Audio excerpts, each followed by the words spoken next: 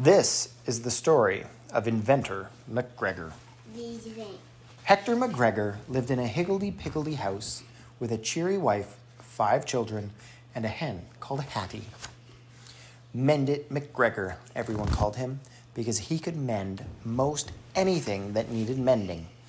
They said this went from fishing rods and fairy wands to top hats and rubber ducks. Day after day, people brought him their squeaky skates, their squiggly spoons, their wobbly wagons, tangled kites, knotted yo-yos, headless dolls, and footless soldiers. With a blob of glue or a squirt of oil, with a tap of his hammer or a shimmy here and a shimmy there, Hector McGregor fixed whatever needed fixing and sent everyone on their way with a skip, a hop, and a hum. In between his gluing and oiling and hammering, Hector McGregor liked to stroll down the winding lane at the back of his house, where the bluebells grew and the smell of wet heather lingered long and sweet. There he sang a snippet of a song or twirled a whirl of a fling, or sometimes he pulled out his palette and his easel to paint a picture. Then back to his work he went with a heart that was both happy and full. And every night before the shades were drawn, Hector McGregor nestled his fiddle beneath his chin and played a rousing reel or a sweeping strathspey, while all around the house, from pantry to parlor, his cheery wife, his 5 children, and his hen called Hattie whirled and whooshed and wheeched.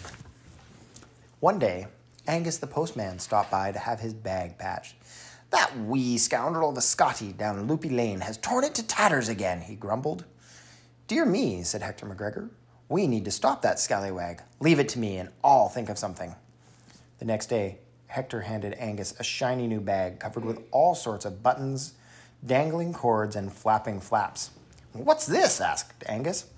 "It's a barking bag," said Hector McGregor. "Whenever you see that Scotty, just push this button and flap this flap, and it'll set off a barking noise as loud as 100 wolfhounds." With his new bag slung over his shoulder, Angus the postman went on his way. By the end of the day, the whole town had heard the story of how the barking bag had sent the Scotty fleeing with his tail between his legs. Now, everyone wanted Hector McGregor to concoct some thingamabob or thingamajig to make their world a little better or brighter. When Mrs. McKay complained about her boys who dawdled and dilly-dallied all the way to school, Hector McGregor crafted detachable monkey tails so they could swing and swoop and swish their way through the treetops. To lighten the children's school bags, he invented a paper pump that blew up their books with helium. Now, down the road they sauntered, clutching their books above them like a bunch of bobbing balloons. For Mrs. McIver, who had triplets and a husband at sea, Hector McGregor pieced together some helping hands that she could strap to her shoulder. Every morning with a flick of a switch, off they went, wiping noses, zipping zippers, tying laces, and holding hands. And yo-yos. For Jamie Campbell, who always slept through his alarm clock, Hector McGregor built an alarm bed that popped his head from the pillow like a jack-in-the-box. And for wee Willie Beatty, the smallest boy in his class, Hector McGregor cobbled a pair of bouncing boots so he could see over walls and fences and heads. Inventor McGregor, everyone called him now, because he could invent most anything that needed inventing. And in between his ideas, simmering and sparking, Hector McGregor still liked to stroll down the winding lane at the back of his house, where the bluebells grew and the smell of wet heather lingered long and sweet.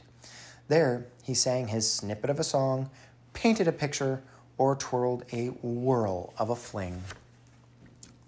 One day, the president of the Royal Society of Inventors, Nigel Withers, paid Hector McGregor a visit. "Congratulations, Mr. McGregor," he said.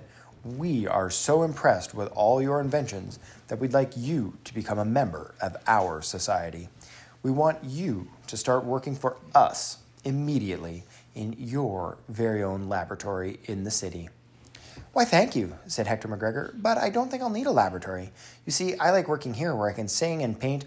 "Oh, no, no, no," protested Mr. Withers. "Real inventors don't have time for all that nonsense. They invent, that's all. Just imagine how many more gadgets and gizmos you'll be able to think up with a clear head and no distractions." Hector McGregor scratched his chin. He said, "maybe you're right." And the next week, Hector McGregor set off to work in the city in his very own laboratory. Mr. Withers gave him a long white coat and a badge that read, Inventor McGregor. And outside his door hung a sign with the words, Quiet, Inventor Inventing. And you can see Mr. McGregor, Inventor McGregor, stands in his big open office with a small chair and a desk and nothing else. All day, Hector McGregor sat at his drawing board in the laboratory thinking about what to invent. He thought and he thought and he thought. So long did he think that by the time he arrived home at night, all his children were sound asleep in bed and his cheery wife sat dozing by the fire with Hattie the hen in her lap. The next day was no different, nor the next, nor the one after that. Day after day, week after week, Hector McGregor sat at his drawing board in the laboratory, staring out the window at the toy store across the street. He thought and he thought and he thought, but no matter how long or how hard he thought, no ideas came to him. Soon, people stopped calling him Inventor McGregor. Whenever he walked down the street, the people whispered to one another, "It's sad. A mistake. Not a real inventor." Hector McGregor hung his head in shame. Whenever Mr. Withers popped his head around the door of the laboratory, Hector McGregor saw the frown in his eyes, and again he hung his head in shame. Maybe I'm not a real inventor after all, he thought one day. Maybe I should give back my badge, my coat, and my laboratory. But as he was thinking this thought, he noticed some workers painting the toy store across the road. Suddenly, an urge tickled down his arms and into his fingertips. Up he bolted. Out the door he flew. Across the street he dashed. "Quick, quick," he cried. "I need to borrow your brushes and paint." Bewildered and befuddled, the men handed them over. Back to the laboratory raced Hector McGregor, with the buckets dangling from his arms. Clutching a brush in each hand, he began to slosh and swish the colors across the laboratory wall. Splish, splash, splosh. First, he painted a picture of his cheery wife sitting beneath the plum tree at the side of his house. Next came a picture of his 5 children paddling in the pond by the front gate. Finally, Hattie's hen appeared, pecking her corn at the bottom of the winding lane. Then Hector McGregor threw down his brushes and beamed at all the faces he loved splashed across the wall. With a hoot and a holler, he dashed out the door and flew down the street. "Where are you going?" Mr. Withers called after him. "Home to my happy, happy home," cried Hector McGregor. Back at his higgledy-piggledy house, Hector McGregor kissed his cheery wife, his 5 children, and his hen called Hattie. He strolled down the winding lane behind his house where the bluebells grew, and the smell of wet heather lingered long and sweet. There he sang a snippet of a song, he twirled a whirl of a fling, and he painted a picture of a marmalade cat curled up in a patch of sunlight. Then back to his inventing he went with a heart that was happy and full. Week after week, one more incredible invention after another spilled out of him. Peppermint pencils, doggy Wellingtons, jelly bean erasers, tartan grass, mufflers to warm noses, and books that glowed in the dark. Inventor McGregor, everyone called him again, because he could invent most anything that needed inventing, they said, just as long as he could sing and paint, and fiddle and fling, and love all that he had to love.